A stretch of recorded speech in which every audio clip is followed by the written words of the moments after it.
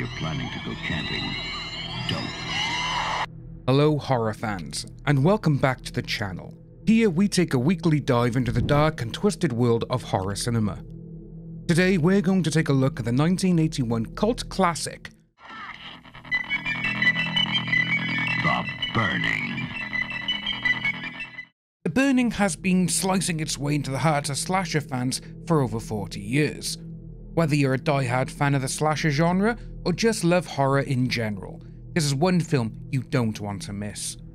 So grab your trusty pair of garden shears and let's get into the movie.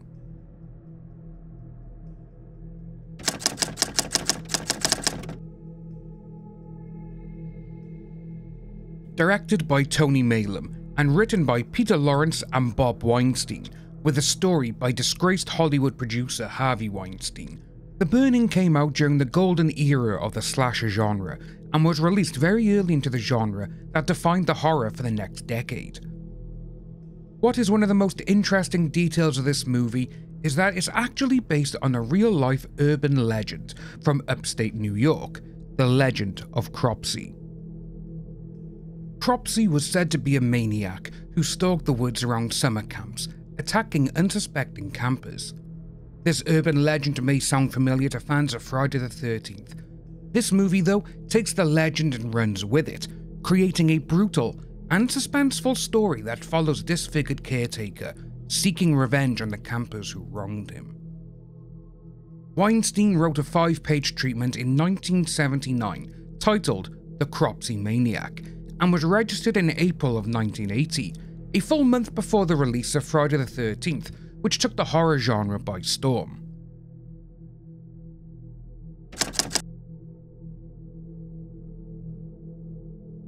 The plot, which would become what we all know and love for all horror movies, centers around a group of teenagers at a summer camp.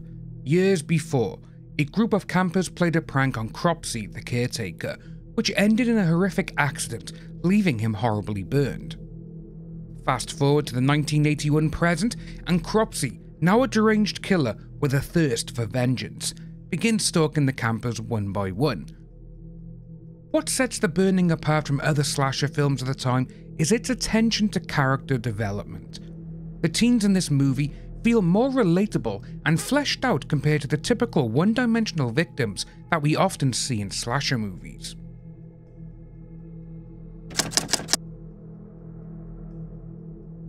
Shot in the late summer of 1980, the majority of the filming took place in and around existing summer camps to give it that authentic look, while also keeping the costs down.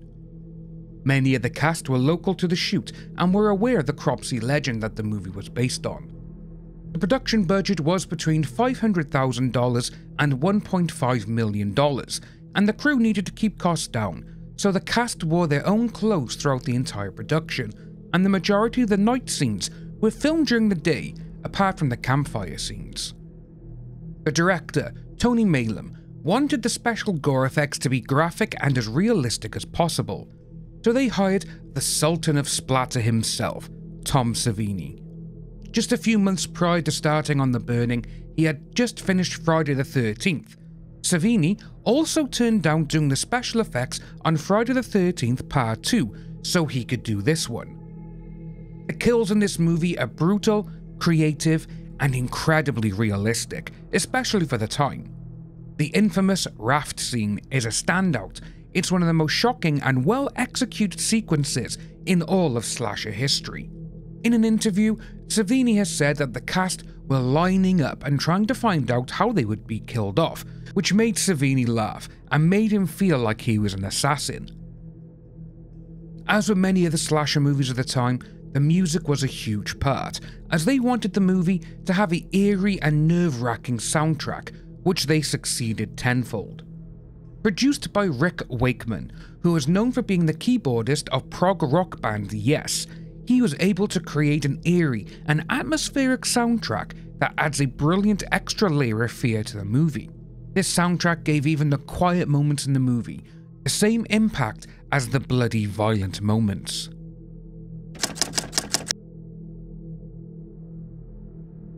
The Burning did not receive the same type of commercial success as Halloween and Friday the 13th, but the movie has gained a very strong cult following over the years, which is very similar to a lot of the not-so-popular horror movies of the 80s.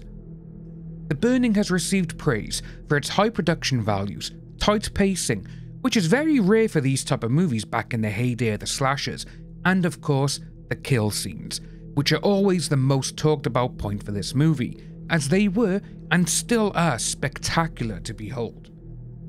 Slasher movies that released in the following years, you can see the influence that The Burning has had on them.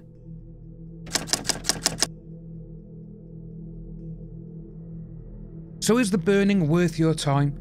Absolutely.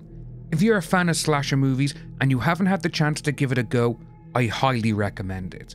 It's a great example of early 80s horror movies done right, combining a simple but effective story with memorable characters, fantastic special effects, and a killer soundtrack.